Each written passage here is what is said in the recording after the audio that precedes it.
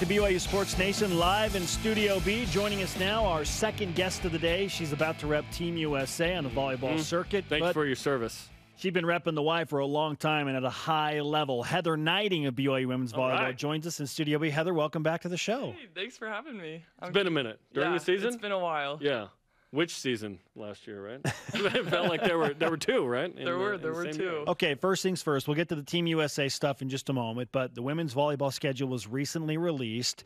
It feels loaded with big-name opponents. What do you think of the overall schedule with the likes of Pitt at home, at Georgia Tech on the schedule, among others? Yeah, we are super excited just to play these really good teams that did super well last season, and going into this season, we'll just get some more competition. And playing Pitt at home, we played them last year preseason, and we get to play them here too. And they're a super good team, and also some others we haven't seen before, or at least I haven't seen while being here at BYU. And I think it'll get us really ready for the conference season. It's going to be awesome. Like, huge names on this schedule. Ohio State and Utah and Georgia Tech and Duke. Okay, let's talk about Pitt. This was the only regular season loss.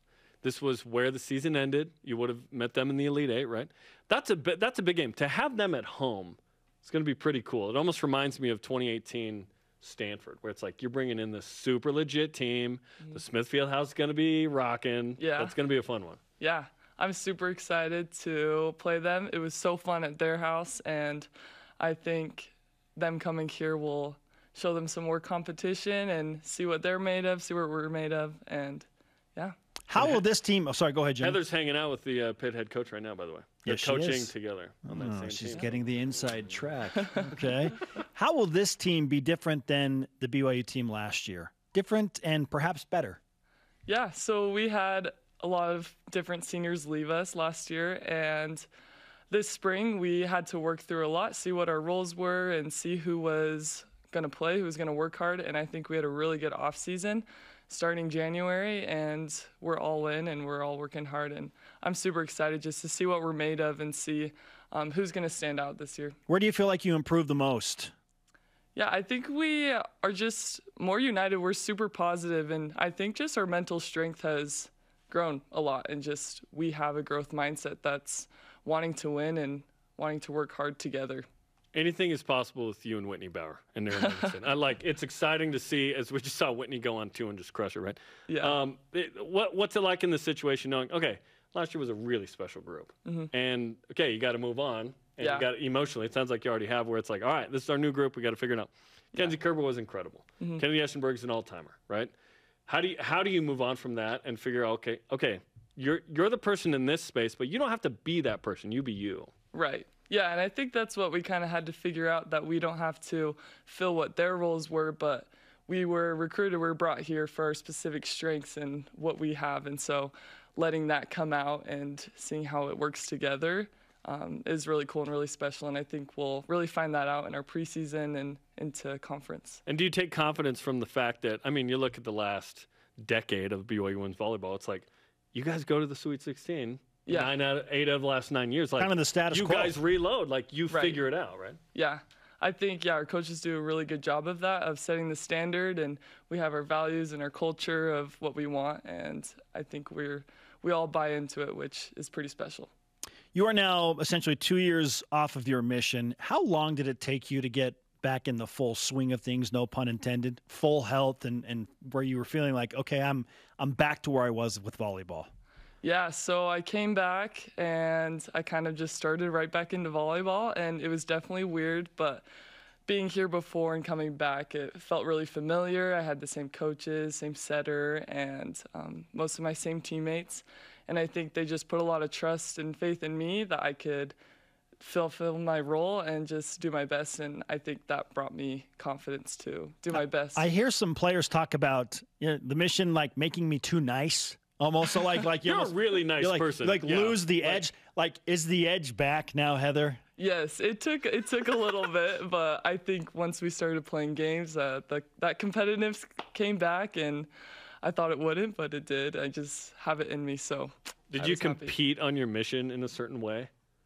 Like could you satisfy that sort of itch in a different way, or was it like, quelled for like the 18 months? I don't know. Maybe there were some like P-Day activities. We'd play sports, but that's about it. Me and my companion just would have fun. And You're like, me versus scripture study. I'm going to dominate this. It's going to be okay, so remind us. Did you come back? You came back the summer before the season last year, right? Yes. Is that right? And you didn't have a ton of time to get back into it. And in fact, at times Heather was not letting you go to serve receive, right? Where it was like physically you need to take it easy to get back, but you were like, I want to go. Yeah. What was that process like of you're still playing in the matches? You guys have this unbelievable year where you win like 30 games or whatever. You only lose one in the regular season. But you're like itching to play, but Heather's trying to hold you back so you don't get hurt, right? Right, yeah. So we had double days, but I'd probably just do one of the practices every day. And the first few games, I'd only play a few sets, and then she'd pull me out. But I was grateful for it at the same time, just to kind of get back into it and just take it one step at a time, and she helped me with that. And it was weird, too, because the team had played in the spring due to COVID. Right. And so she's managed. It was just a weird deal. But, hey, Taylon's back and Kennedy's back, which you would not have been able to play with them without the COVID extra year. So it was it was a special year in that regard, too. Yeah. Have you ever been angry in your life? Probably on the court a few times, but yes, yeah, it happens. Playing sure. Utah, San Diego. Yes, definitely those teams. Yes. Okay, tell us about playing with the United States Women's Collegiate National Team with Erin Livingston. This will be fun training coming up here in a couple weeks. Yeah, me and Erin are going on the 19th to go train in Anaheim with USA and different girls in college, and it'll be just a super cool experience. I'm glad she's coming with me, and just to learn from the best of the best and other good college girls out there, and just gain those relationships too. I think will be really cool. Yeah, you're not new to this, so I mean, you played on this team before, right? Yeah. You've done this before. You went to Japan? Yeah. There's one Kenzie Kerber on that trip. Yeah. Well, listen, show Erin the ropes, okay? Like, Erin, this is where we Erin's take care of her. Erin's got it. Exactly. Congratulations on everything. Thank you. Yeah. What a run. We're, to say the least, we're very excited about what's going to happen with BYU women's volleyball. 2 months and a week or two, and then we're going. Let's go. We're super excited. Okay. Okay, thanks, Heather. Thank you. Okay, coming